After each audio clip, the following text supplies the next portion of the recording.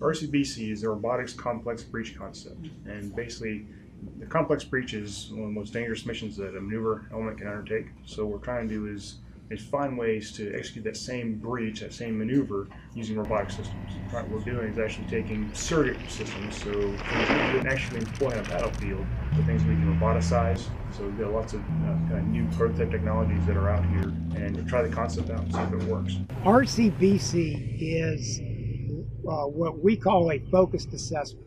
The focused assessment falls underneath a process that we manage in STRAC-D called the ARDEC Live Prototype Assessment. A focused assessment is done on an as-needed basis. They're usually smaller than an Army or an ARDEC Live experiment in AOE, but in this particular case, this is a major effort, so it's actually a little larger. But this one is a crawl, walk, run approach at a risk reduction event for what we hope to be the future Joint Warfighting Assessment opportunity where we can wrap the capability into the event itself.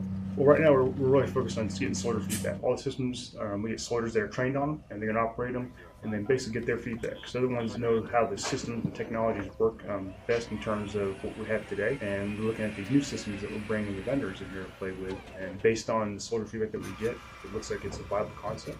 And we'll be able to either put money into or continue developing that capability, bring it to another iteration of this event. TARDEC served as the lead systems integrator for the RCBC. We got soldier feedback, which is always excellent. They can tell us the things that we don't see inside of the lab or in our own limited tests. The feedback from events like this helps TARDEC understand what the actual requirements are, since everything that we build is based on requirements. And so we need to understand this is what's nice to have, this is what is required, and if we are able to couple together these capabilities into single platforms or maybe a couple of platforms that all interoperate, we're able to do all the things that we want to do, both operationally and technically. Part of the experimentation that we are doing is force-on-force soldier-based. What we have are developing concepts, and we are looking at the key elements of those concepts that make them work and put these either prototypes or surrogates in the hands of soldiers. We allow the soldiers to execute them, but we're also trying to ensure that the Army has its science and technologies, future investments pointed in the right direction.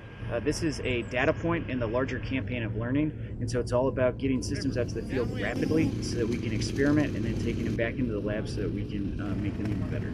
So essentially, what are the things we need to learn about whether it's new subsystems, new technologies, capabilities? How do we define those and better inform the future development, the future Army of things that we're going to need to fight those battles? It's hard to know what the battlefield is going to be like in 2025, 2030. So we try and forward think as much as we can using intelligence. Obviously, we need to know what the threat's going to be because our Army is threat focused. So looking at major threats or near peer type threats. So we got to figure out what it is that they're doing and find ways to counter that. Also, how do we maintain an overmatch?